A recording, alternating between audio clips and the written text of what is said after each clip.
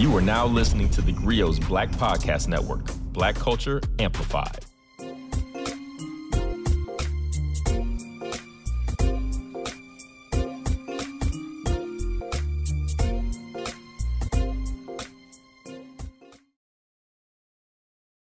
In the early 1990s, a letter purporting to be a speech by a slave breaker went viral. Supposedly a plan to teach white people how to control black people for 300 years, it was titled, Willie Lynch and the Making of a Slave. While we now know that the document was a hoax, there are many who still believe the Willie Lynch letter is historically accurate. For those people, TheGrio Daily presents the fake speech that took place in the back of the plantation at the same time, Willie Lynch and the Making of a White Man. Gentlemen, I greet you here at the Lynch plantation in the year of our Lord, 1712. I know many of you have heard about the speech by Mr. Lynch that is taking place in the big house, but do not fear. Since about 1619, there have been people who claim to know what to do to prevent uprisings, insolence, and animosity. Gentlemen, you know what your problems are. I do not need to elaborate. I am not here to enumerate your problems. I am here to introduce you to a method of understanding why, for some reason, they never ever suggest the most obvious solution to their problems. Freedom. I'm sure you can tell that these white men are building something. They call themselves settlers, but then again, when those Portuguese boys, Nuno Tristão and Antão Gonçalves, showed up on our homeland in 1441 to begin the transatlantic slave trade, they didn't call themselves human traffickers. I mean, if we'd have known that, we would have given them a few spears to take home with them, as long as they could extract them from their muscle tissues. I mean, you know how we do. Now, human enslavement has been around since the beginning of time. Throughout history, there's been all kinds of slaves. Forced marriages, prisoners of war, indentured servitude, unpaid agricultural labor, land peonage, and even compulsory royal conscription, to name a few. But this thing here is something we couldn't have conceived of. We call it slavery because the language they put in our mouths is inadequate to explain that they have constructed a society using legally enshrined, intergenerational, perpetual servitude that reduces human beings to chattel based on nothing but skin color. So, we just call it slavery. Now, I'm not telling you this to scare you. I'm just letting you know what kind of people we're dealing with. Now, you might be thinking that the people who kidnapped us and brought us here are Portuguese, and technically you're right. But see, there's no way to understand this unless you know how they think. See, when we were building kingdoms and studying science and medicine and art, they were going through this thing called the Dark Ages, where less than 20% of them could even read and write their own language. And they believed crazy stuff like the sun revolved around the earth and the earth was flat. Look, don't laugh. It's not their fault. They're dumb. Luckily, some of them were smart enough to come over to our homeland and take our knowledge back to their illiterate kinsmen. And these people became Greek philosophers, Roman scientists, and even kings and queens. And then they realized that they could go to other places, take over, and make themselves smart or rich. And that's why they came to the New World. But there was a problem. See, the aristocrats who first came to Jamestown, this place where we are now, they weren't good at being free. Remember, they had just now started to learn things. They didn't know how to grow food or build houses. And a lot of them who came over here died because they didn't even know that you weren't supposed to drink water out of the same place you pooped. This white thing was not going well.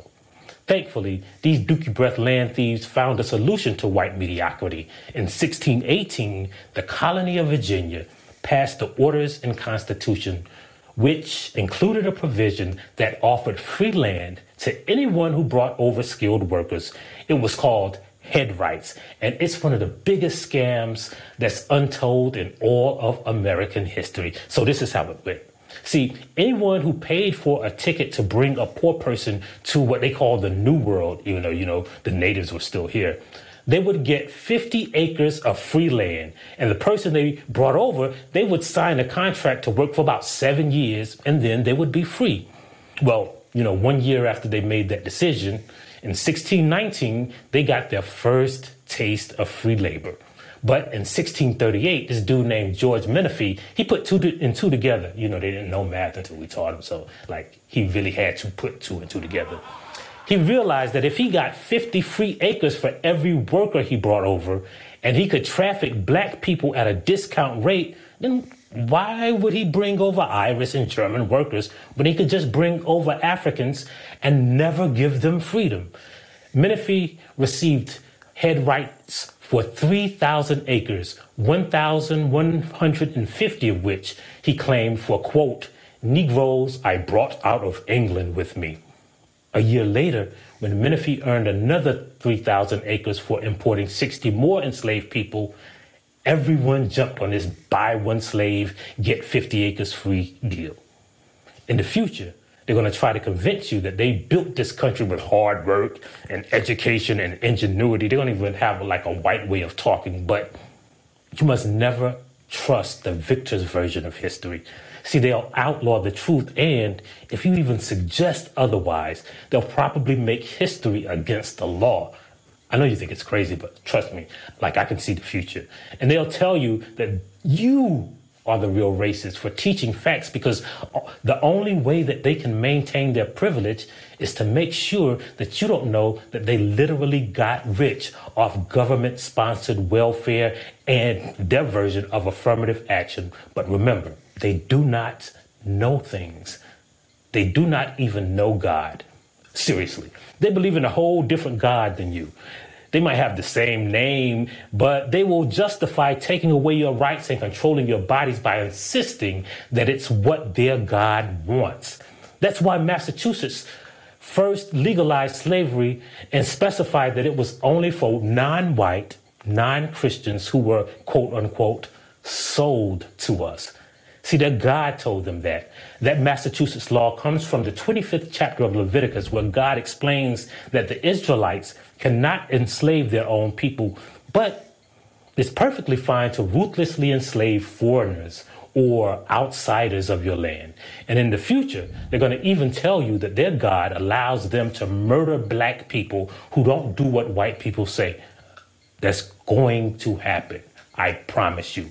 You'll come to know it as police brutality and justify it by saying that the black person resisted, but it will be based on an old 1669 Virginia law about the casual killing of slaves. It says, be it enacted and declared by this grand assembly, if any slave resist his master or others by his master's order correcting him, and by the extremity of the correction should chance to die, that his death shall not be considered a felony, end quote. Can you see them making the white man? But if you notice, these laws were about so-called, quote unquote, Negroes and slaves.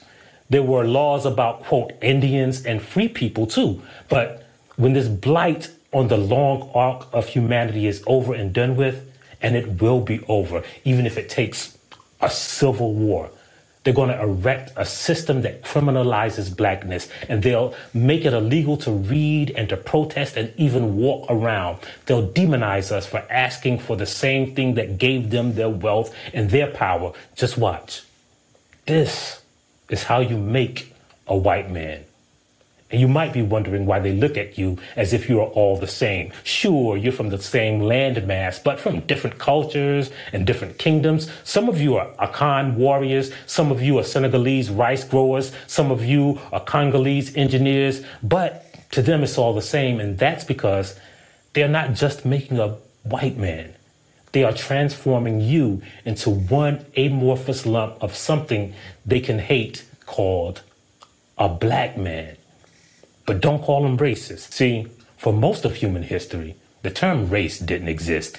It emerged in the late 16th century to describe a type of thing, like a race of wine, or what they called a race of saints. Before then, every culture on the planet had their own stratifications. Greeks were different from Romans. The Irish were a whole different thing than English. But even when Enlightenment-era philosophers began categorizing species, they just subdivided humans by geographic regions until white people needed slaves. In a 1684 French journal article, Francois Bernier used a curious term to describe his theory on human taxonomy. The article was titled Nouveau division de la terre pares diferentes especies ou races la habitante. Now, I don't speak white people very well, so that's like as close to French I can get. But it translates to a new division of Earth by the different species or races which inhabit it. In 1776, Frederick Blumenbach's On the Natural Varieties of Mankind, that's the name of the book, created 5 different divisions of humanity. And to prove that his division was superior, Blumenbach connected the Portuguese thieves to the ancient Greeks who stole their knowledge from Africa. He theoretically united the incompetent English colonizers and the Roman conquerors under one genetically superior race called the Caucasian race. He invented white people. To be clear, the idea of whiteness and their supremacy had already been entrenched in America and around the world. In fact, in the same year that Blumenbach wrote that book, Thomas Jefferson, this dude that was from not even far from here, he wrote a breakup letter to King George based on the concept that, what he said, all men are created equal.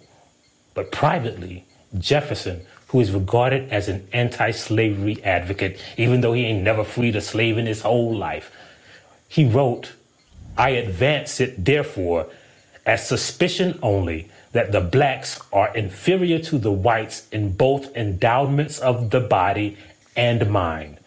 This unfortunate difference of color and perhaps faculty is a powerful obstacle to the emancipation of these people. These people.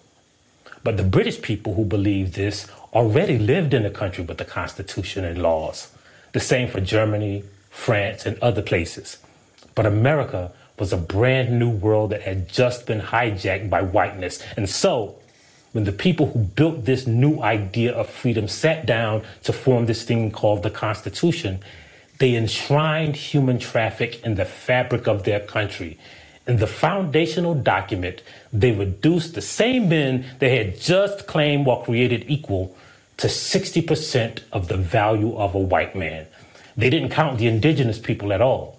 And when all of their work was done, the first legislative body took up the question of who this country belonged to.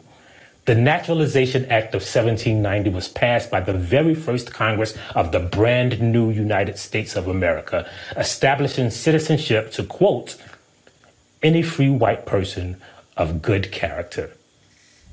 But this is not my opinion.